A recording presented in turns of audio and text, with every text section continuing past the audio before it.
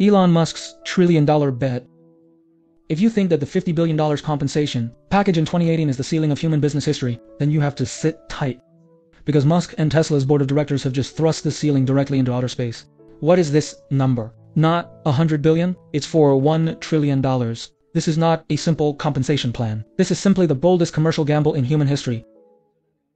Today, let's talk about Tesla's just released 2025 shareholder engagement letter, the crazy 2025 CEO performance reward plan. I will break it into 3 parts. Let's take a look at the gamble, the calculations behind it, and what it means.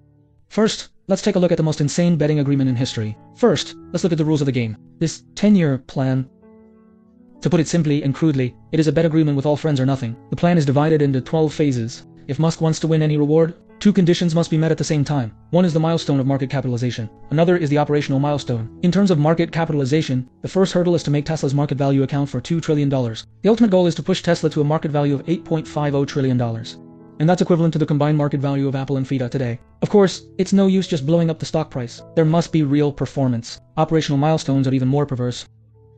For example, the adjusted annual profit target before tax, depreciation and amortization is 28 times higher than the 2018 plan. But there are other, more ambitious goals. 1 million robot taxi was put into business operations, and 1 million Optimus robots were delivered. Most importantly, this plan is extremely shareholder friendly. If Musk doesn't achieve a single goal, his reward is 0.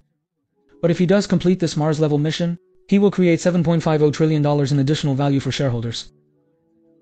And his personal voting power in Tesla will increase from around 13% now to nearly 29%. Also, there's a very intriguing clause here to unlock the last 2, that is, the most valuable reward clause. Musk himself must work with the board personally, develop a comprehensive CEO succession framework. It seems that the board not only wants him to build an empire, he also had to plan for the inheritance of the empire.